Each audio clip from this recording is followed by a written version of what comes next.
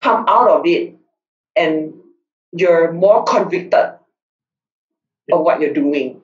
And I think we need to go through those phases. And of course, there will be people who go through those phases and then they fall out. They don't come out of this. But those who do, I think your conviction and your passion for what you believe in is stronger than before.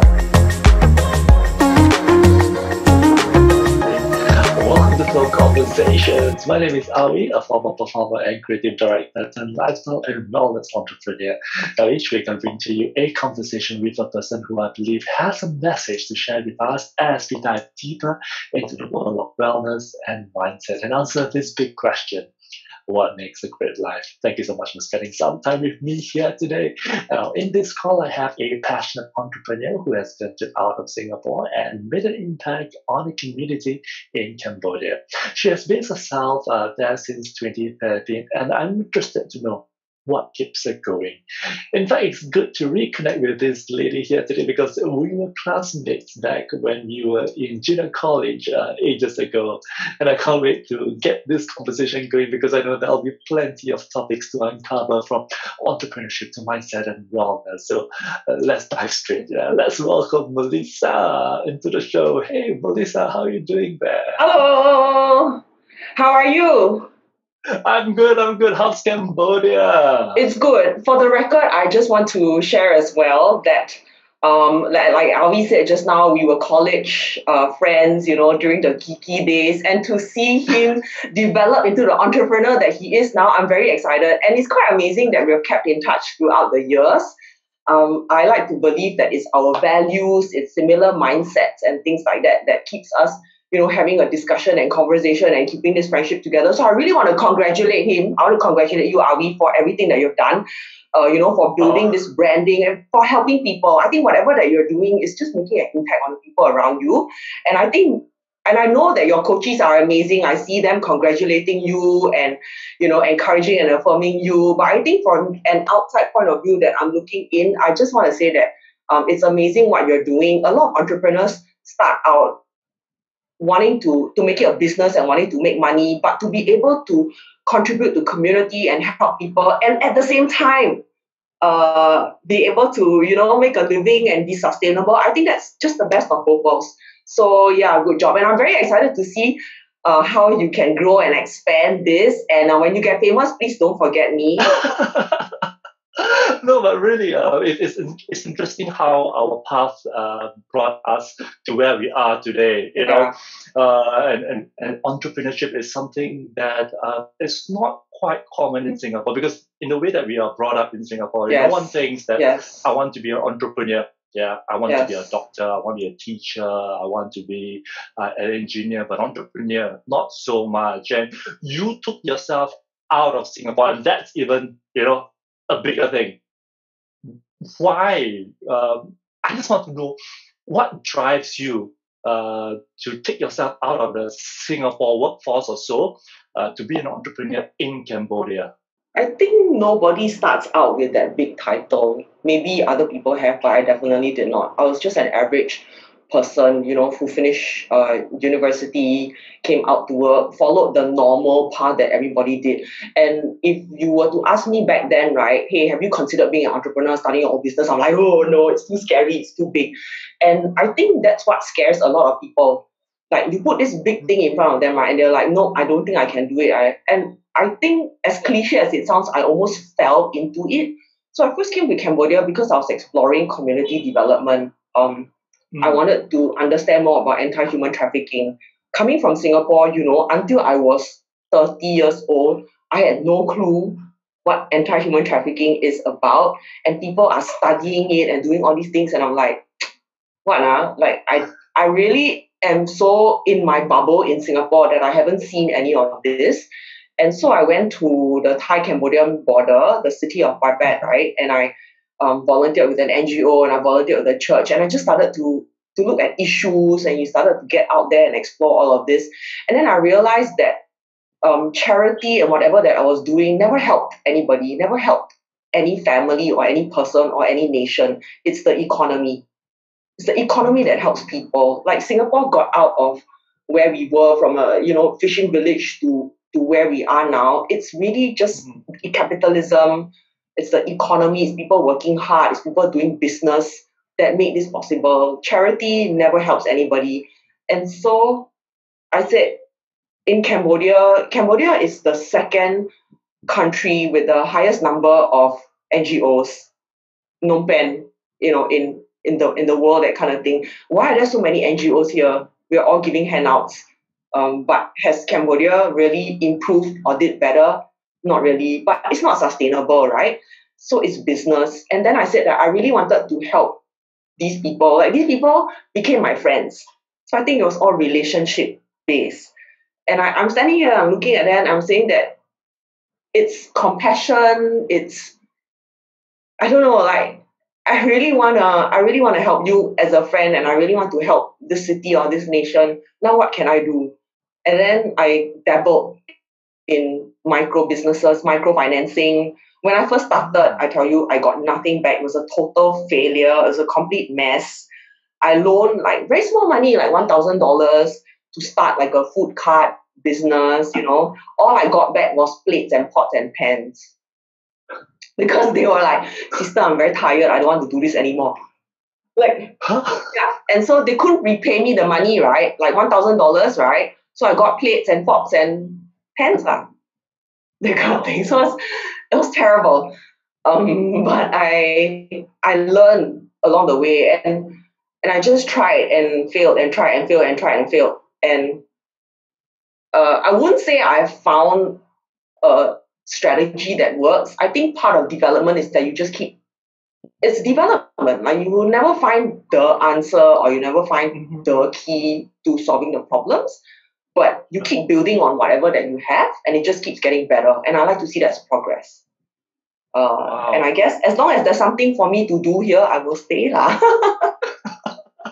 I think relationships, I think over the years I've just built relationships, and you've just built something with the community. And anyway, I like Cambodia. So. How's Cambodia during this period of time?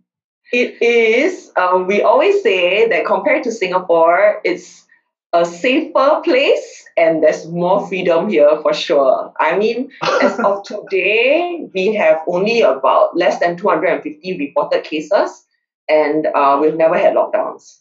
We've never had. Wow. There were moments where people got scared, and so everybody was rushing to the supermarkets and stocking up. And my friends were telling me, buy rice, buy canned food. But nothing really happened. Seeing your Insta stories, you're enjoying yourself, going to Cambodia. Everyone's enjoying their life in Cambodia. It's so bad because I keep going out, right? People tell me that, and I'm like, then I just have to say that we're just two different countries. Yes, yeah, it's just different. But you guys are survivors. Seriously, if I was in Singapore and I was in lockdown for a month, like, I don't know what I will do to myself. I'm enjoying myself during this lockdown period. For you, like, new things just keep coming up. Like, you just keep having new ideas, and you just keep thinking all that. That's amazing. That's the heartbeat of an entrepreneur, that you just want to keep yourself going. There's never really quite a destination per se that you reach, but rather it's, like I say, it's always a journey that you keep moving forward. How else can you get yourself better? And you showed us earlier on that you just keep on going, finding solutions, finding that answer that can satisfy you. And I just want to quote Simon Sinek. Okay, he's our favorite philosopher. Yeah? I know. Simon Sinek says that we must start with our why first. Yeah, our why is going to be the roadmap for any individual or businesses to be innovative, to take risks, and for us to keep on repeating what we are doing, and hopefully find that success. And so, Melissa, what is your why? Have you figured out your why in what you're doing right now? I think it also keeps changing along the way, but if I were to put it in words, there is two parts. Like, my own personal thing is that I always tell myself that every meeting that I go to, every conversation, every house that I visit or whatever, right, I want to bring something to the table. Like, I want to be able to make a difference, so that when I leave, something has changed for the other person. Like, I want to leave them with something positive. Like if it's an encouragement and inspiration, or even if they feel happier or they feel better than they had come in before they had come into it. That's something that I purposefully want to do. But the bigger picture, being in the corporate sector in Cambodia, being in business and doing business, I want to demonstrate justice in business. And I know it's a very big word. And like what Simon Sinek says, like what you say, right? I always tell people I will die trying, period. Last year, in fact, it just happened last year, I felt very disappointed with everything that's happening in Cambodia in terms of the business. I felt that the bad guys are winning. Very cliche. But I felt that honesty just doesn't get us anywhere. And I have a small group of like entrepreneurial friends. Like we do micro small businesses, and they're my friends because they want to do business with honesty and integrity. And sometimes we feel very defeated. We'll sit down there, have coffee, and we're like, why are we doing this? Why? Because corruption is so rampant, because it seems like the bad guys are winning lah. If you have money, you have the advantage, you get what you want. We are the disadvantaged ones, yet we cannot seem to make a business work for us even. And so I was like, wow, forget it lah. I felt like, my friend told me to go and print this t-shirt. It's called 邪不胜正 in Mandarin. It means that good will not triumph over evil. Not those kung fu things, right? And he's like, hey, you better go and print a t-shirt and wear it every day. But it was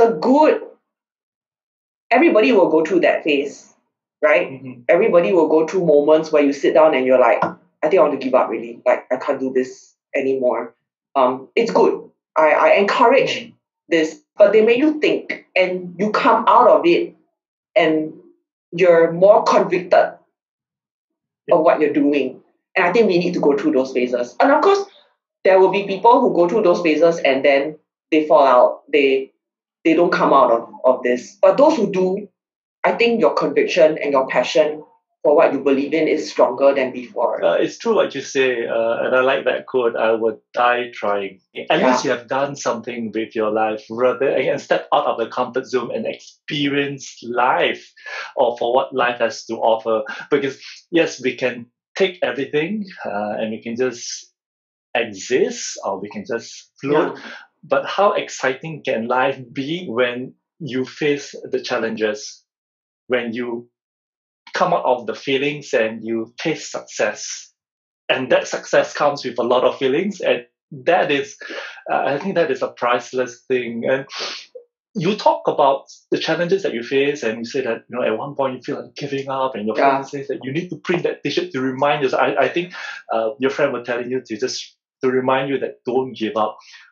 What's your approach, or what's your mindset principle that you have to keep you on track with what you need to get to where you need to go to? Like what you said just now, right? Like, we don't just exist. Like, I think we need to believe that we've got value and we do contribute to something. And sometimes we cannot see the success, or we cannot see what's ahead. But I like to think in terms of progress. And I always tell people as well, there are people who say that Cambodia will never get out of whatever situation that they're in. Like, we work so hard for education, but education here still has got no value. Like, our schools are going to close till November. The kids will not have gone to school for a year. Wow. Almost a year, yeah. And nobody cares. Wow. And I will tell them that if you look at Cambodia today versus Cambodia last year, 5 years ago, 10 years ago, we have progress. And that's good. And that's all we need. Like, you just need, like what I think we've had conversations like this before, right? Like, exercise is a daily thing. It's not I go to the gym today and tomorrow I'm like dun, dun, dun. Like 1 year later, when you look back, you're like, hey, I have progress. I have come so far. And so I believe that means like I'm not superwoman. I'm not here to do big things. I'm not here to, transform whatever. But I have a small role and I have something that I want to contribute and I do that. And other people add on to it and we progress. In fact, I tell my coaches, you have put on that weight for the last 30 years. You can't expect to lose that weight within 3 months, right? Likewise, when we do a project, you're not going to see it in fruition within a short period of time. Yeah. So that little steps towards progression is something that we need to celebrate, and I don't think people celebrate that enough. Yes, correct. Sometimes we beat ourselves too much, saying that, oh, it's not good enough. Oh, I didn't achieve this. But, when we say all these things, then, the universe is going to give you what you're saying. I do believe that we need to acknowledge the little things that we have done to celebrate. We don't celebrate enough. Yeah. And I also want to go back to what you were talking about. Like, you are also a very big fan of the start with why and know your why, right? I think that once you know your why, then external circumstances don't affect us as much. And this is something that I learned the hard way. And I won't say that I have succeeded in learning that. I think that I'm a work in progress. I think a lot of us are work in progress, but it gets better every time.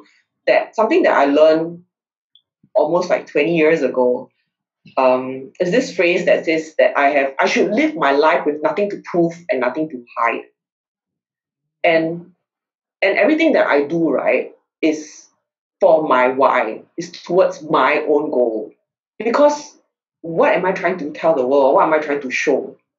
I don't want to do things where I'm trying to prove you something, or I'm trying to tell you, hey, look at me. I'm good enough. No, I just do whatever I can, and I come home satisfied. I find meaning in the things that I do. I don't need to show you anything. I don't need to tell you anything, and you don't need to give me accolades and awards and whatever.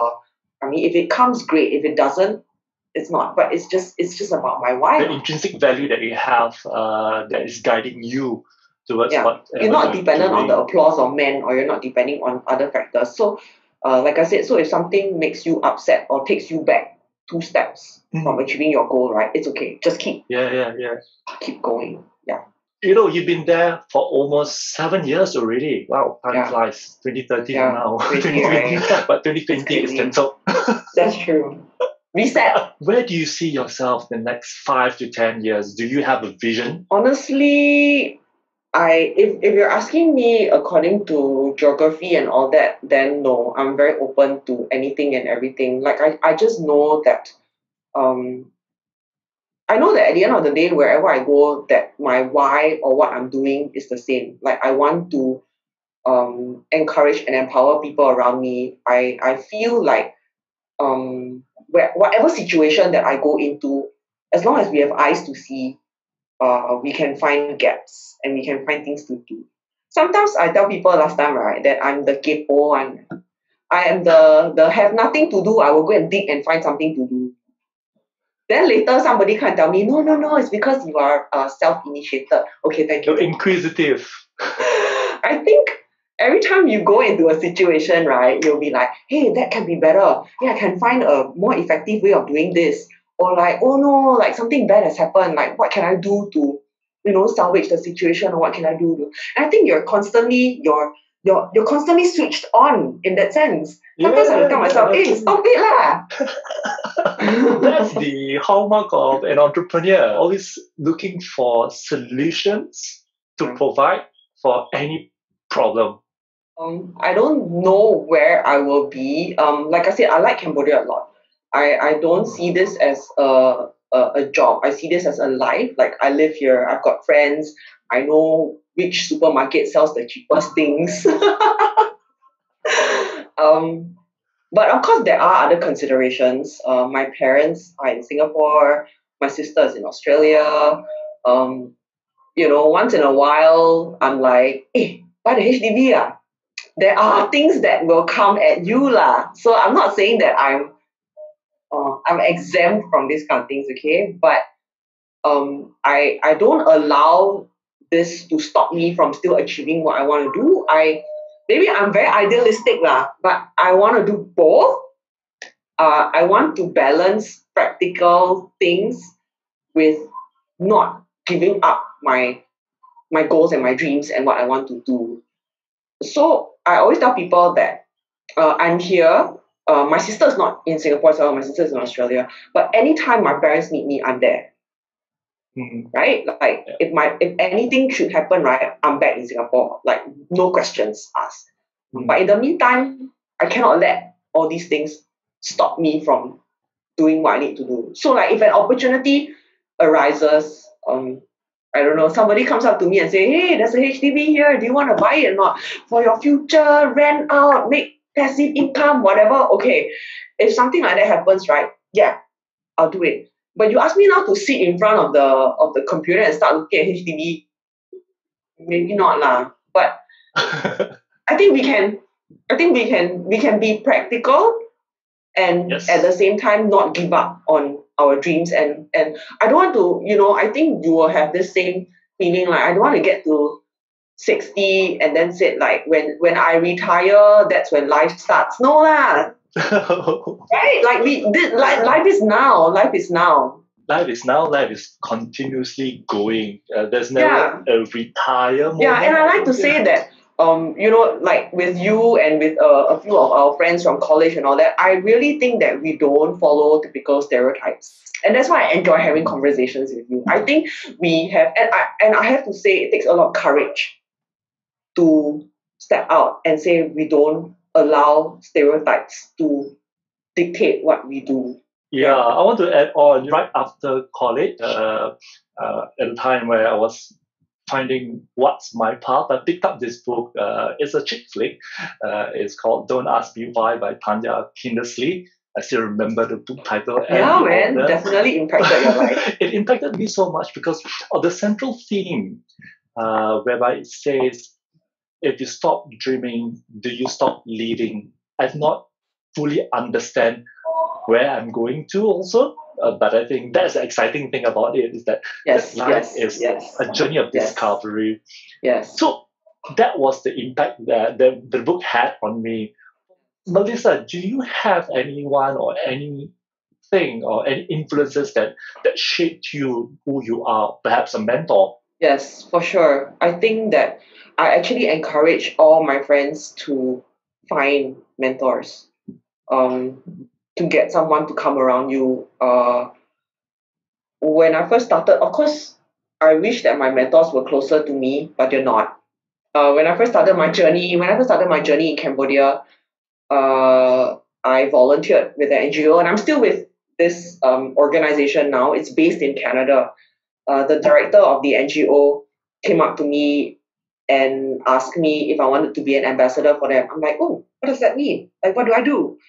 That kind of thing. But I said yes, and we started a relationship. And he's in Canada, and so we will just email, like we'll call, we'll chat, and all that kind of thing. But the thing about mentors, right, is that, and I never realized this until a couple years later, is that they believe in you, and we don't communicate a lot. Obviously, the time difference alone is difficult.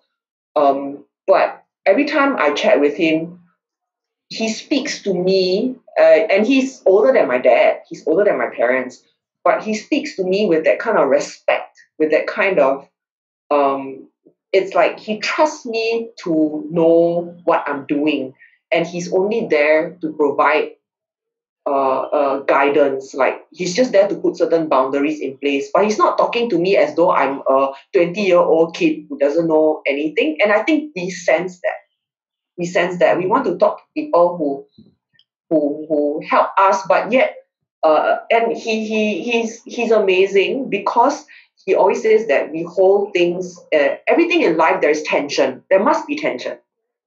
And it's about balancing this tension, the pull and the push of certain things that happens. And so he's really smart. Ralph, I want to give a shout out to him. He's really smart. I learned a lot of things about community development and just life from him. And it works both ways. And so whenever he's in Cambodia, he will always tell people, I'm the boss.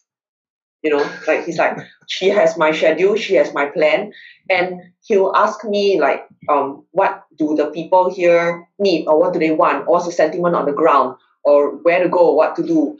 And he's way older, he's got so much more experience, he is so smart. We always call him a walking encyclopedia.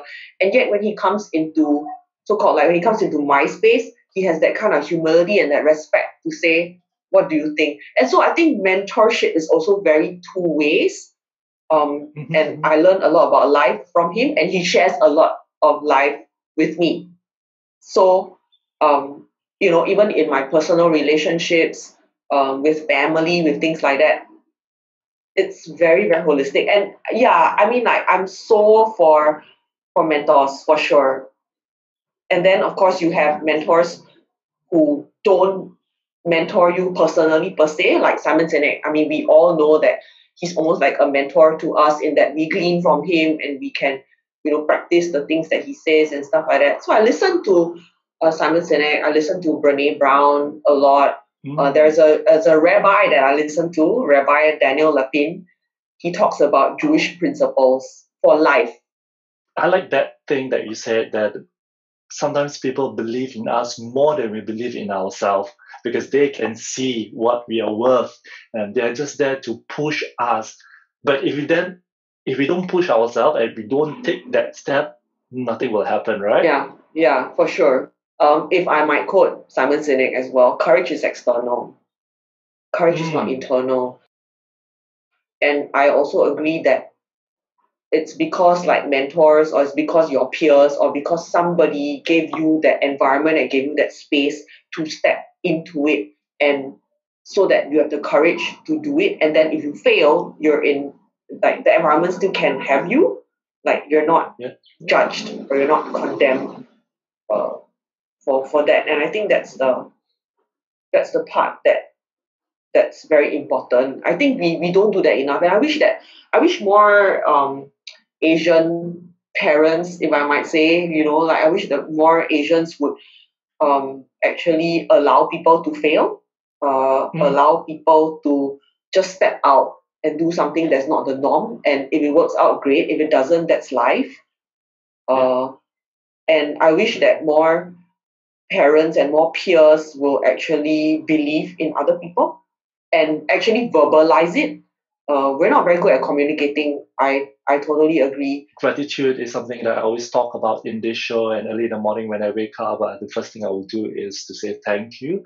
And I would literally write down in a journal. I have a bullet journal that I write down every day, 3 things that I'm grateful Wow. for. Do you practice that? And what are you grateful for in your life? Yes, definitely. I agree with you 100%. Gratitude. And I, firstly, being in Cambodia, being here, I always tell people that I feel that I'm at the best place and the best time in my life right now. Like I couldn't have asked for more. I think it's great. Everything is great. Like I'm happy. I love my job. I have good friends. I have mentors. My family is well. My parents are healthy.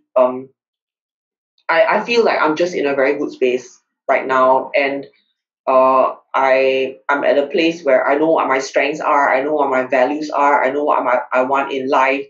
To me, gratitude to me is just not complaining.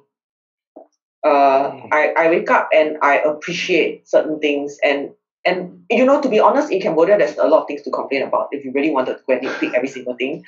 But I don't. I just think that I'm happy to be here, and I always tell people that at the end of the day, I have to remember I'm a foreigner. This is not my country, but thank you for allowing me to come and doing what I can do here. You don't have to. You can just kick me out and I can go home tomorrow. And I'm really grateful to be released to do what I can do. Honestly, I don't know what my parents are thinking sometimes, but I know it must be very difficult for them to have a daughter leave and come to this cowboy town, and I've had my fair share of and when I say it's difficult in Cambodia, I think I don't want to scare people, but I've been robbed, I've been cheated, things have been stolen from me. But I'm grateful that my parents actually released me to come here.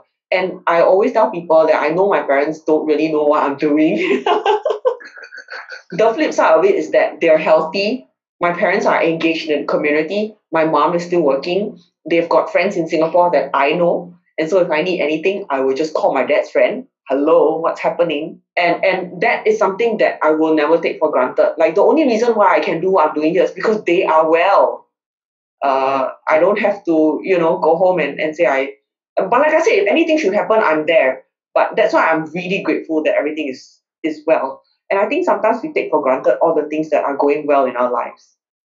Yes. We look at the big, we celebrate the big things. Oh, I got a promotion. Oh, I'm grateful for a car. I'm grateful for a house. I'm grateful for, those are great stuff.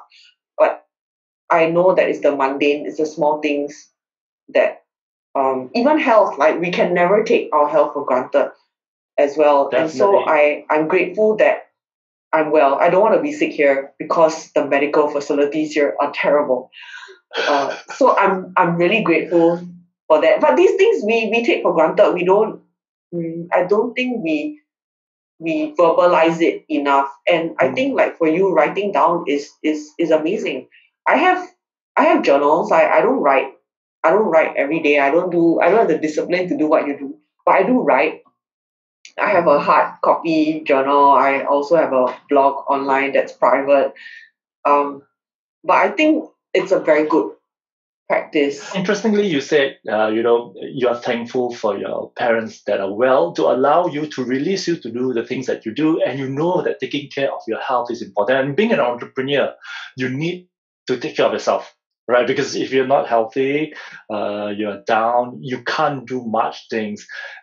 How's your wellness or nutrition journey been like for you? I know that just speaking to you past few times, you had a certain discovery.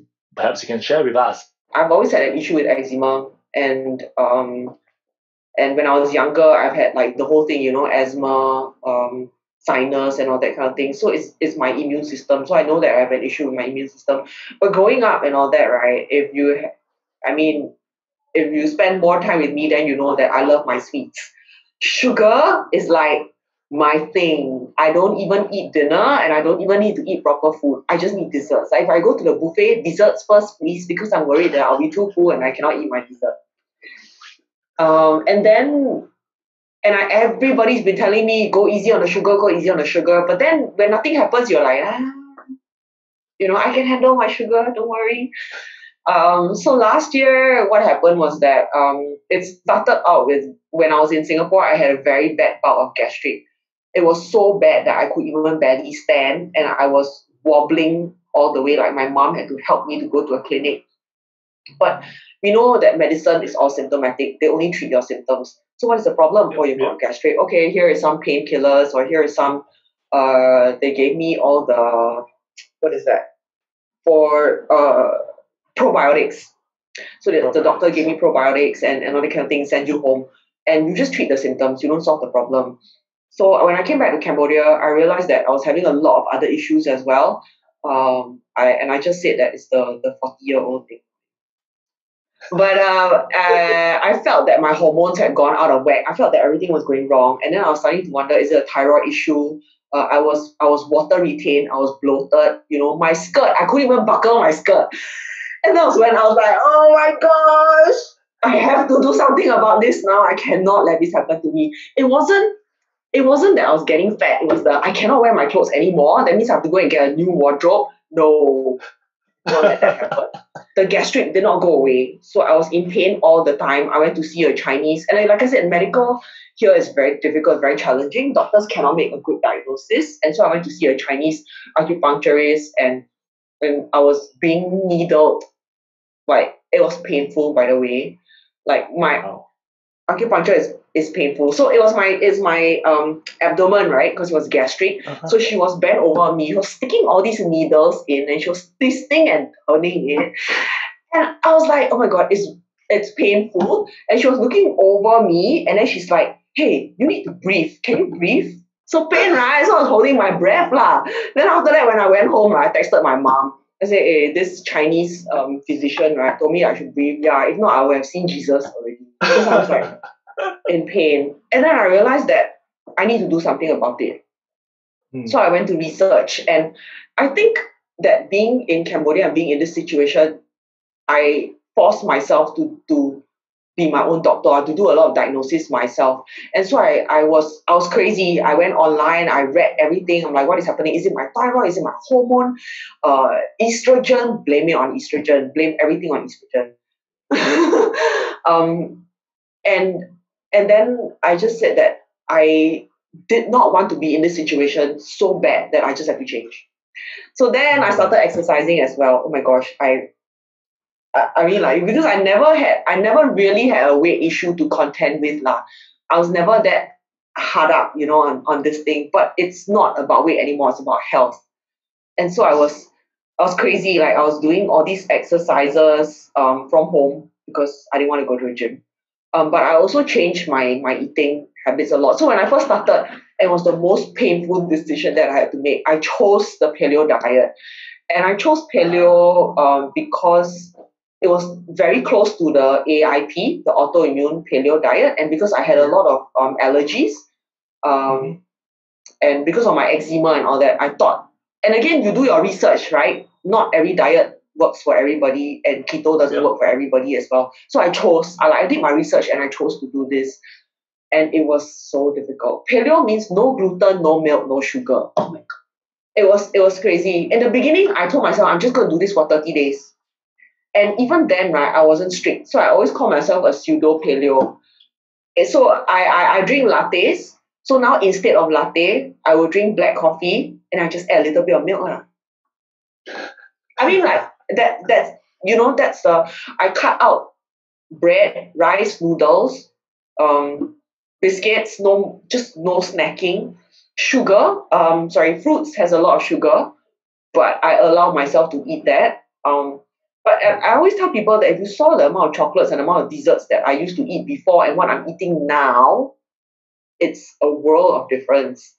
And I think that we know our bodies better than anybody else, and you adjust it according to yourself and what fits your lifestyle and your thing. And I'm not that kind of person who will be an idiot when I go out with friends. I'm like, oh, I'm not eating this, I'm not eating this, I'm not eating this. Then why are you out with us? For us, we're Asians, food is a very communal, it's a very community thing.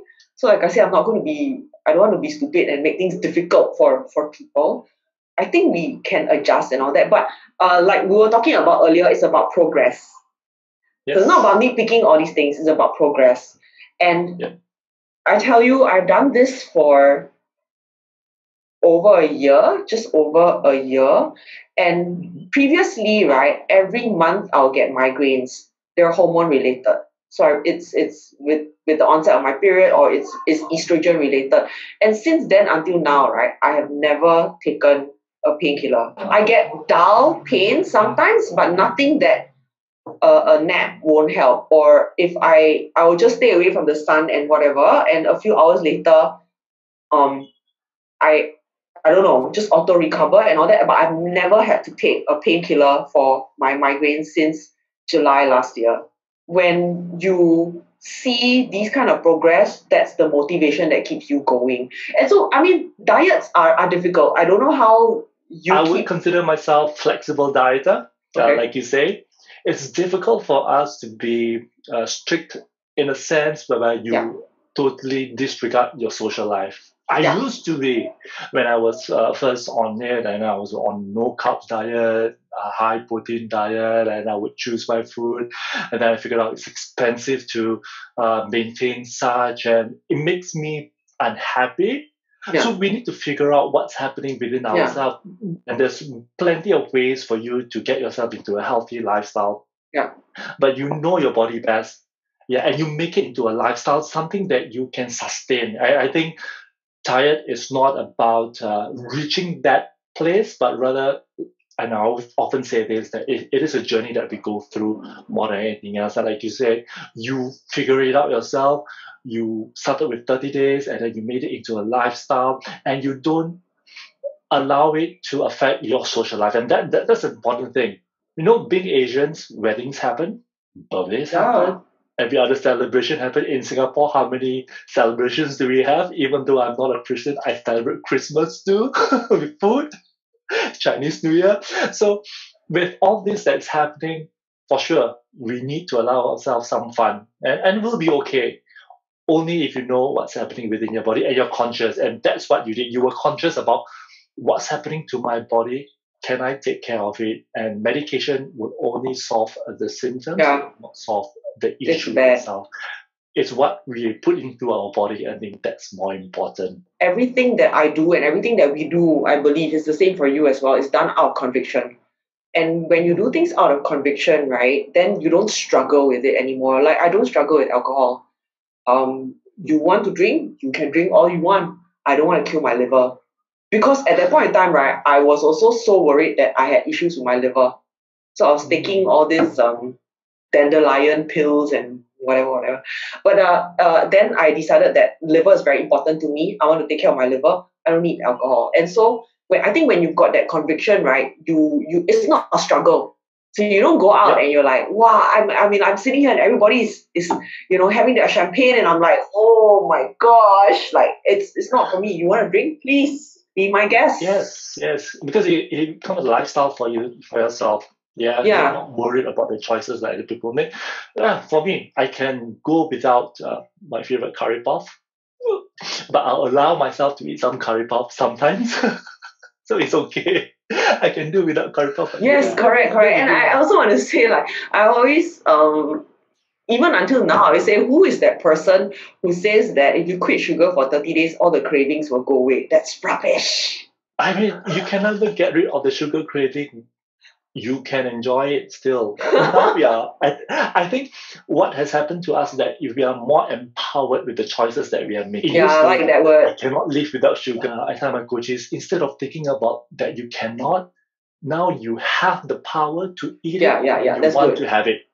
So like for yourself, you do allow yourself, some sugar, some cookies or some cakes. Do you allow yourself some cakes still? I mean, we're here for the long run, right? We're here. We've got to be able to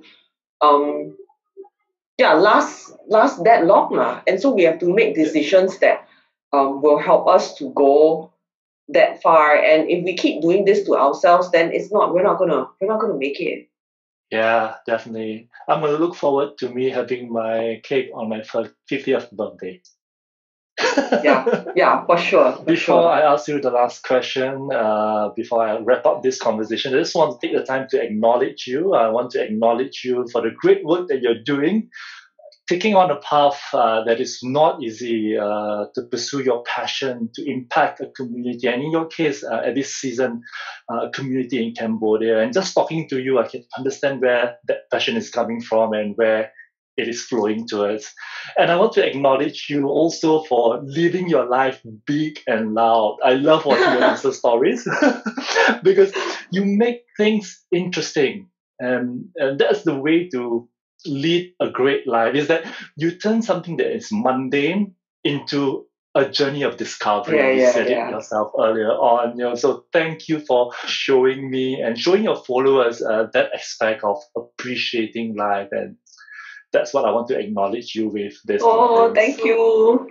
Thank you. It's been so fun chatting with you. And that's why I totally love conversations with you, with our college friends, different people, different perspectives. And I think, like I said, we've got similar values, mindsets. And then it's about just learning from each other. And I appreciate the peer mentoring that is happening, right? Like we're encouraging each other. Sometimes it's very difficult. I think, entrepreneurship is very difficult. And there are many times I also ask myself, like, oh, this is so tough. Like, I don't want to do this anymore. But then the encouragement comes when you see someone who's doing the same thing as you are. And we're all being real, the struggle is real. And then you're like, oh, okay, so if he's doing it as well, I think it's okay. It's not that bad. Well, if any of the viewers want to connect with you, are you on Instagram only at chocoholic.mel? Are you on Twitter, Facebook, Snapchat? No Facebook, Twitter and no Snapchat. I'm not that savvy, I think. So they can connect with you on your Facebook and also at your Instagram. Yes, for Okay, sure, so for sure. I will leave the links in the show notes later. Okay, so Mel, before I let you go, I always ask this question to all my guests here. What makes a great life? Mm, wow, this is actually such a difficult question to answer. I think a great life is just doing something that you really enjoy and you're passionate about, and knowing your strengths and being able to use your strengths to contribute to society is a big word. Say contribute to your world, just the world around you, whatever that looks like. Yeah. It was a pleasure talking to you, Mel. Yes, Thank you so the pleasure much is for mine. spending some time with me. Thank you so much for watching this episode of FLO Conversations. It was great talking to Melissa. Now, the path of entrepreneurship is not easy, but some of us have taken that leap of faith to do it, and I believe you can too. Not only if you believe it so. I hope that you have gained much from this episode today, and if you have, please leave a comment. I would love to hear from you. Do also give us a thumbs up and share it with anyone whom you think would benefit from this conversation. Make sure also that you tag me on my Instagram at iamashly.navi, and you can also find me on Facebook at Nutrition Living by Coach Avi. And so this has been Avi here. I'm telling you, let's go out there. Let's live an amazing life. Cheers, everybody.